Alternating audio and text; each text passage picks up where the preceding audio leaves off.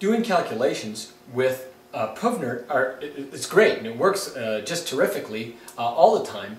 But you know, sometimes you just want a real quick, convenient and quick way to be able to do calculation. Well, if we do gas calculations at standard types of temperatures and pressures, we can actually just relate the volume to the number of moles that we have and come up with some constants that are very nice to operate with. STP, that's a nice abbreviation that you've heard before, I'm sure. STP, standard temperature and pressure. What's a standard temperature? The standard temperature is 0 degrees Celsius. Now 0 degrees Celsius, of course, is 273 K. And the standard pressure is going to be 1 atmosphere. So at 0 degrees Celsius and 1 atmosphere, this is called the molar volume of a gas. 22.4 liters is what 1 mole of gas will occupy. And remember, ideally, right? So any gas that you have, if you have 1 mole of it at 0 degrees Celsius and 1 atmosphere, you've got yourself 22.4 liters of that gas.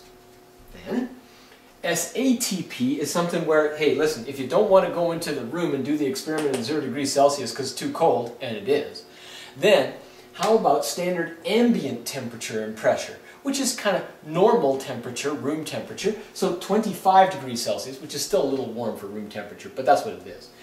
25 degrees Celsius and 100 kPa, so not quite 1 atmosphere of pressure. It's called 100 kPa for standard ambient temperature and pressure, and the molar volume of a gas at that is 24.8 liters for 1 mole. 1 mole of gas, if you have 1 mole of a gas and it occupies 24.8 liters, then you know that you must be at 25 degrees Celsius and 100 kPa. Now let's use those in calculations. So here's a question.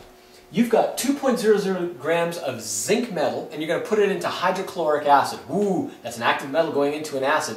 That's going to release a lot of bubbles, hydrogen gas bubbles. So the question is, what volume of hydrogen gas can you form if the conditions are at STP, which means you're doing this experiment in a really cold lab room at 0 degrees Celsius and at sea level? Okay, so first of all, if you can't do the baby steps of actually doing a balanced chemical equation and getting that right, you might not be able to do this. So here's the deal. Zinc goes into hydrochloric acid. It makes single replacement reaction, zinc chloride and hydrogen gas. The H goes off by itself as H2, remember, because it's diatomic.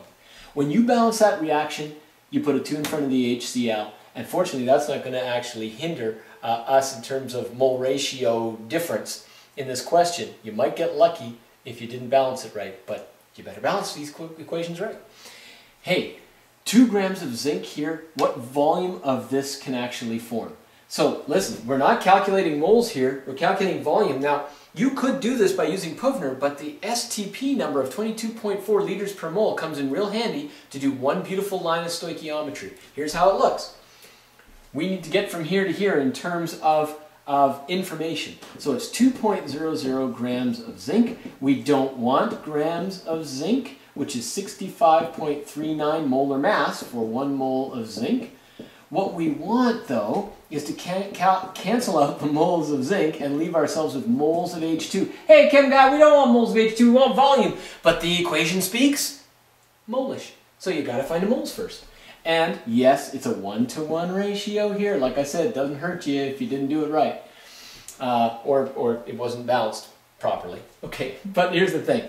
Now, what do we know about STP? That there are 22.4 liters for every 1 mole of a gas. Hey, we want the moles to cancel out, put the moles on the bottom of H2 and keep yourself with 22.4 liters of H2. You can put liters next to H2 next to liters here because we're dealing with the gas. And when you do that math right there, you get 0.685, and that's 3 significant digits, so that's right, liters of H2. Hey, that's really nice. Does that actually make sense? Well, you know what? 2 grams of zinc at 65.39 grams per mole, that's just like about 3% of that number right there. So what's 3% of 22.4 liters? Well, 10% of it's 2 liters, so 3% is another third of 2 liters, so it's around 0.6, 0.7. Oh, 0.685. Yeah, it works out, doesn't it? Yeah. Think about it, you know? Just think. It's got to be logical.